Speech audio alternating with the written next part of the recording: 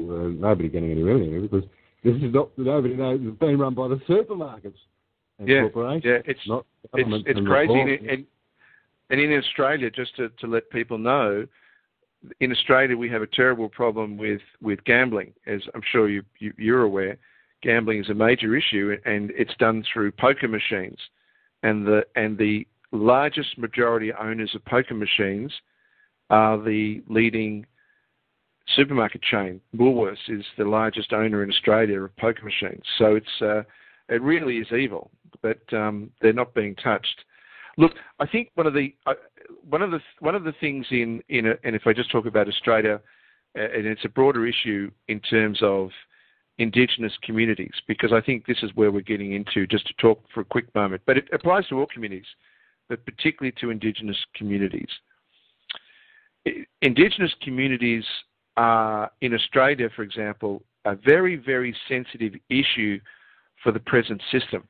And the reason why is that people may not realise this, that if you want to claim occupation under the Roman system, remember, occupation is all important under the Roman system, because if you don't have occupation, then effectively you're considered an invading force, and international law puts a lot of restrictions under you. So to actually occupy the land, to conquer a people, you have to do the following. You either have to sign a treaty. People think treaties are about protecting rights. That's complete rubbish. Complete and utter rubbish. Never ever sign a treaty. A treaty is one way. Okay? Because under a treaty, you're basically recognising what a treaty does is not what's said in a treaty. It's the fact that a treaty belongs to a body of law that tells you then that you're nothing. So whenever any Indigenous group signed a treaty, it wasn't what they offered in the treaty, it was the fact that the treaty belongs to the Roman system of law. You follow? So you either sign a treaty or you have a battle. Now, if you don't have any set battles that you lose, or the third one is genocide, which is basically you kill everybody. Okay?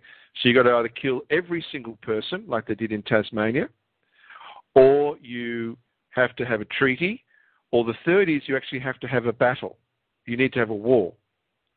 Now, if you don't have a war, you don't have a treaty, and you haven't killed everybody, then you actually don't occupy the land. And that is the present legal position in Australia. So what they need to do, and what they've been doing with the Indigenous people, is the classic game of divide and conquer in Australia, and they're doing it everywhere, but they are doing it here, where they appoint people as superstars, pay them lots of money so that they become egos that control groups.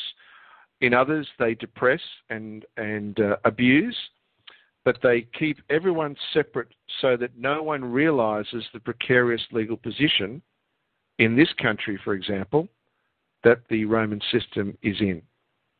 Okay? Yep. So, well, this is a bit of a tricky one because all those mobs will hear this, so they will know. And well, they know already. I don't have a problem with that. They know who I am. That's fine. Well, that may be right, but in actual fact, in effect, the people who are being shot at, who are targeted, the people who the system has been implemented upon, Yep. No idea who you are. No idea who you are. No. Right. Or the movement of people in restoration of law, which is what all these people who are family people on the ground are all about. Yep. Restoration of community, restoration of law, equity for the young, equity for the old. They've got no idea.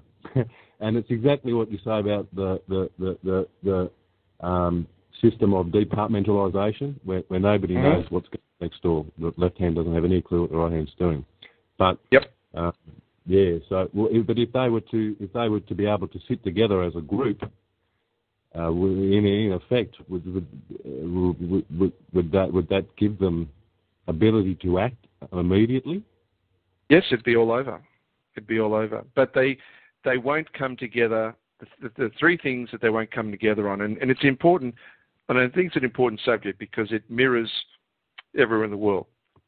When I've spoken to some amazing fellows in the States that are working with the nations and the peoples in the States, what's bringing people together is not the money or even the politics, it's the spirit.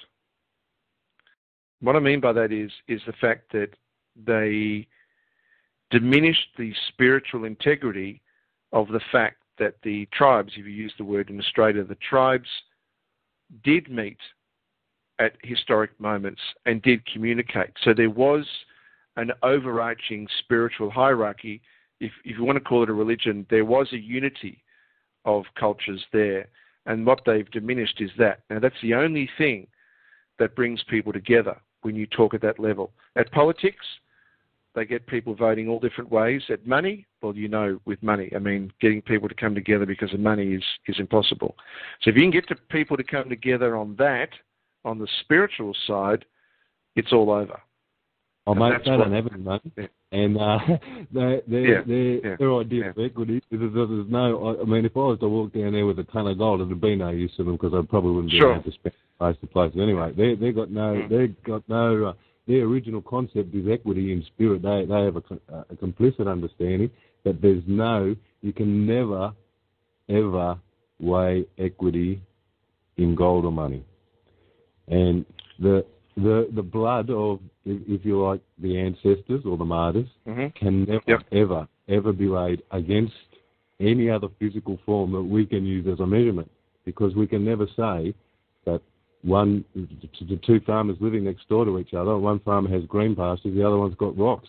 Well, both of them are producing. Well, who are we to say this bloke, his whole family, it's cost him their whole lives to produce the milk. The bloke next door just sits back on his porch and the cows eat green pastures. Cost him nothing to produce. It can never be weighed. That's why I believe, and from what I've listened to what you're saying, in all the scriptures, he attacked the money changers, because you can't say this bloke's milk's worth $5 and only those people understand their equity, and so do the people who purchase of them in trade.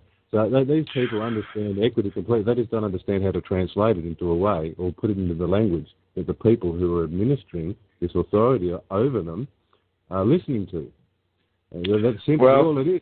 They got all yeah, I mean, the reality in Australia is, and it will be a reality in many places, the reality in Australia is when the tribes come together because of people like you and others that help the Indigenous communities connect together, when that comes together and the body of work validates what we're saying, but comes from the point of view of being stewards and shows that there's a better way. I mean, in Australia at the moment, we have utter madness. I mean, no one can say that Australia is administered properly. It's not. It's administered like countries like anywhere around the world. No one can say that Obama is administering America properly.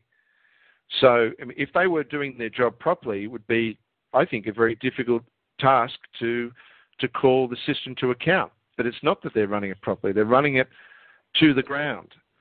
So when that happens, look, I think it's going to be just a matter of power, force, that will make the change. I don't think you will find that these people listen to reason, to logic. Certainly that hasn't been the case so far. Look, I'm going to, Darwin, I know you've raised some questions there. I know we may not have covered them all, but look, thanks so much for what you said. I hope I answered enough tonight, and if there's other questions, please feel free to follow up. So thanks very much. Yes, thank you, Darwin. We're going to move on to some other questions. We've got South Minnesota on the phone. Yes. Hi, Terry. Hi. Paul. Hello, Paul. Yeah. Frank is. Is that that's the end of the call then? No.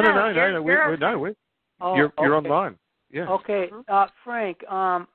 You mentioned earlier, you talked about the auctioneeress, okay, and then making the offer before he uses his gavel, okay. You object to what the sentence is going to be, and okay, now I understand that. I understand that, and I know the allocution is in process; that it's being worked on. But can you just give me a brief overview of how that works? The elocution component or the auction? The elocution. Mm-hmm. I know that follows after the auction. Yes. And the offer and the counter offer. Can you just describe it? Again, I understand that you're still in progress working with putting it together. Absolutely. I've just read briefly that it's your chance to re-offer evidence that you've submitted to the court. Yeah, there's two spellings of elocution. If you go and look at Black's, what you'll find is that elocution originally comes from the Latin word elocutio, so E-L-O-cutio,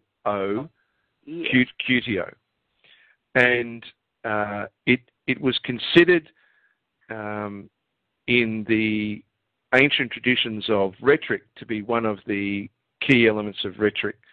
It actually dates back all the way to the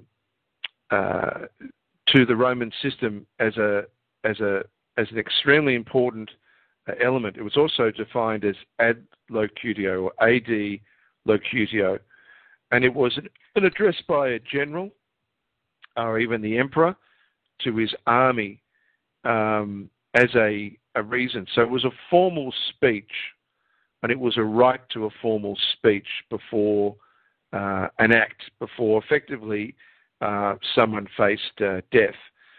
So it was then transposed in the Anglo-Saxon system as a right, not as a privilege, but as a right, that any man or woman that had been convicted had the right to speak to their sentence.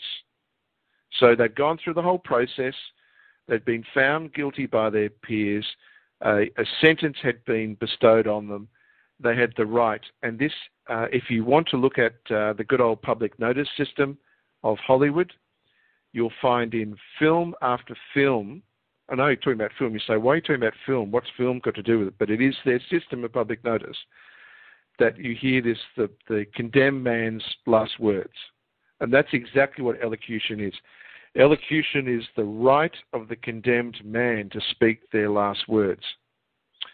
Now, Black's formalized it in its second edition to the definition that effectively, let me have a look at this, that effectively said in criminal procedure when a prisoner is convicted, so the sentence has been rendered, so the judgment, the auction's been finished, the court is bound to demand of him what he has to say as to why the court should not proceed to judgment against him. Now, what they've done is they've actually now made it a process that occurs before the judgment is rendered.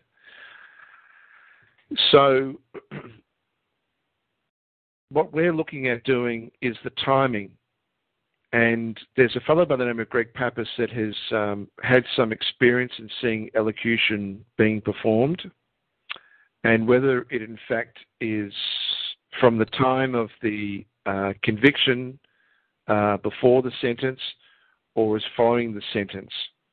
But the process of elocution remains on the record, and being on the record, it gives an opportunity for those that have been railroaded through the system to go back through all evidence that was denied, all objections that were denied, to the very principles that you were brought forward. So if you, for example, did not consent to the plea or did not consent to the jurisdiction, if you had presented to the court that you accepted the oath, that you were going to the court on the agreement of the oath of the judge, if you had evidence to present that proved that you are not under the jurisdiction because you're a live-born record, then the elocution, being the vocal opportunity, gives you the opportunity to represent that evidence, and all evidence is put into the record. The reason that I'm holding back on getting too far into elocution at this point is that their system